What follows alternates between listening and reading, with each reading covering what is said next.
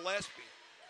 Rose sends it down low to Martin behind the goal line for Turchiev. Return for Martin for Copio on him. He gives it to Rose. The shot goes wide. Gillespie has it. Backhands the pass for Turchiev. Turchiev, far side. Now it comes for Gillespie. Score! Michael Gillespie takes the pass in this near face-off circle. Around 3 defenders, goes down. Loose puck picked up by Hunter, and he'll send it to the far side. Davis intercepts. Bethune for Brierly. Wrist punch, score! A harmless shot from just outside the face-off circle. If I'm not mistaken, bounced in off of Mike Davis or Bethune, but Brierly, smart play, takes the puck. Jeff has it. Look out. Lazy pass to Brierly, picked up by Martinson. Breakaway shot, score. Just like that, as I just said, how well the defense were playing for Birmingham. Inside the blue line, he'll skate down low. Drops it back for Doran Birmingham. Tried to kill a penalty, puck is loose, score. Unbelievable. Gets it to Romeo. Romeo ahead for Bricado. Stefan Bricado gets past Piacentini. Still has it, spin away. In front. Here's Romeo, a shot, save made, rebound, score! Stefan Bricado with an excellent play to keep the puck in the zone. Spins, turns away from 2 defenders. And that effort, that relentless pursuit of the net pays off as the shot was taken. The bounce came right to him, and he had an open net to bury it. Birmingham with a huge goal here in the third period, now lead 3-2. And we talked about the importance of where you're putting the pucks on Millisek. Romeo. Rich went around the near side. Rose can't clear. Kept alive by Huntsville, but now it comes to Gillespie. Gillespie, score! Through the goal mouth. Played for in the near corner still. Empty net. Donnie, score! Start the bus, baby! 5, 4, 3, shot save made by Lutz, and this one is over. The Birmingham Bulls, for the first time since 2019, are going to the SPHL Finals by virtue of a 5-2 win tonight over Huntsville and a 2-1 series win.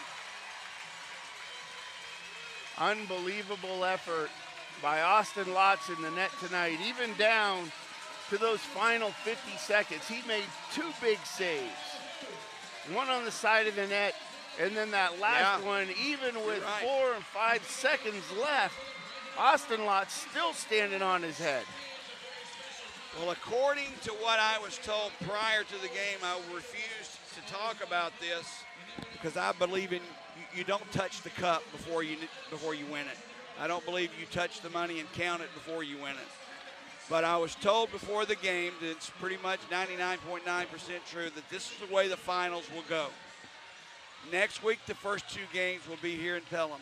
They will take place on Thursday and Friday night.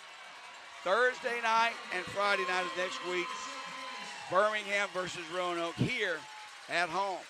Then we'll go on the road for at least 1 game, maybe 2, depending on how it goes for Birmingham at home. The next 2 games are scheduled, games 3 and 4 that is, to take place in Roanoke on Monday and Tuesday. And if necessary, a game 5 will be back here in Pelham on Thursday following that. And just before we wrap this up, Jody, I just do want to say, because we have had a lot of followers who have jumped in from various teams, from Fayetteville and from Huntsville, and I want to tell any Huntsville fans and the Bulls fans who are listening for that matter about how well Huntsville played in this series. No doubt. I mentioned Millisek earlier, but Millisek and Martinson especially, those guys really, really had a great series. And up until the decision was made to pull Millisek when you were trailing 3-2, up until that, they were very, very, very well coached. They knew exactly how to attack Birmingham defensively and offensively, and it was working, Greg.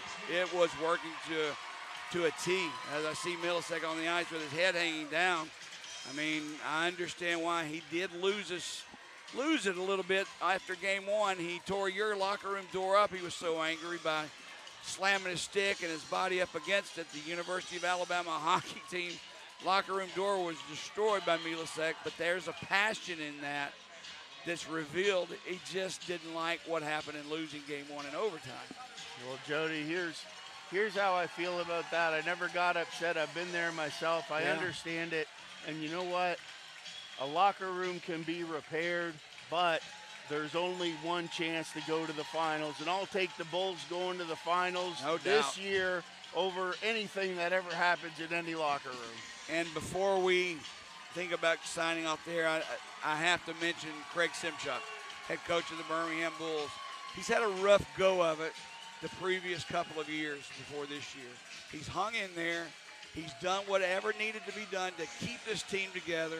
Even when we were decimated by both injuries and call-ups this season, he kept this team alive. He kept this team going and solidified home ice advantage for Birmingham by placing second place in the league. He was named Coach of the Year in the league for a reason. He's earned every bit of it, every one of those awards in Birmingham. As I look on the ice, the celebration after the greatest tradition in sports, the handshakes at center ice between two teams that were trying